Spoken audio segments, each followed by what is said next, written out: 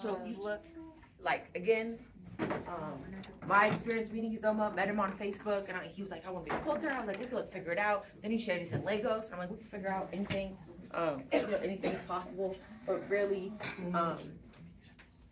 you know, the quilt tops come, they look very raw, and it really takes a volunteer, typically through SGSA, to voluntarily, not only voluntarily long arm within 3 weeks, because we got it a month ago. So it's been kind of rushed, but there's a lot of detail that go into it. His ability to do eyes and portraiture and color value are really, you know, next level. Can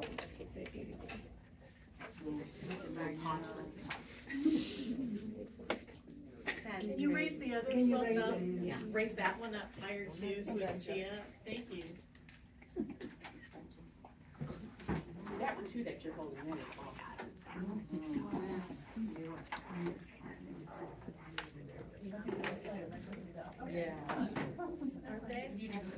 Yeah. Whoa. This is the extension of it. So you can see a lot. You can see a lot. This fabric here, this particular one here, is a very old fabric. I've known this fabric from when I was a child. Wow. You know, so we have a lot of them, and some of these are just prints. You know, you see, this is. See the symbol here. This. I'm telling you how the what's it called? Sorry, how the motifs can play a role. How the motifs can play a role. These are not painted. This from fabric. Yeah. No. So. This from fabric. This eyeliner is from a motif from a fabric. Yeah. You see? So when you're looking at this also, see this, right? I see the eyes and the nose already out here, but you know. So once you are collecting, there are a lot of, you guys know this already. Yes. You see, fabric work is the same. It's the same everywhere. So, but the way you use it makes your work much more unique from what others are doing. Then we have this cited betas. It's all fabrics on canvas. It's all fabrics. Even the reflection on the ground there that looks like water, you know. Like we study from photographs or from the environment.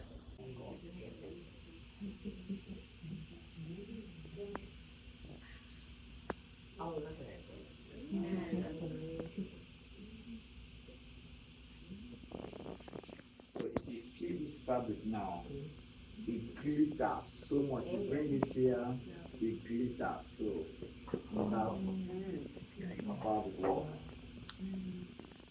And then these are part of some work I did, I think last year. And like Sarah told you, I take commissions, I paint portraits, kind of shows and everything. But in Nigeria, we mix up with, maybe if you take photograph from my system, I think maybe it will be sharper. Black people, whatever I think about a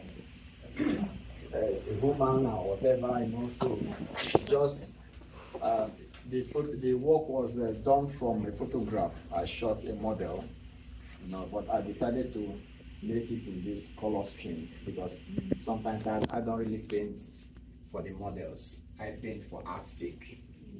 So, and then this one actually came. This is Umada. Yes, I think Umada, either Umada or the name is it's either Umada or Umunne. So what I'm talking about, okay, this is Umunne, relatives. Yes, Umada is like the first daughters. So they can also be seen as the first daughters, you know, like children growing up in a kind of environment where they share together, they have their friends, you know, they go to the same school. So they start growing up and they start looking at themselves, they are coming to that maturity stage. So you see them with their hairdo or some stuff they put on them. And then all these are here. Last time I came to the United States, some people shared with me some of their scraps, you know, and then I still collect. If you have scraps, you feel that you don't need it, but all of us need the scrap. But some people, they think they are not doing with this one anymore, so you can give it out to those who need them. Even as I am here, I need some scraps, and this is what I did with some of the ones I collected.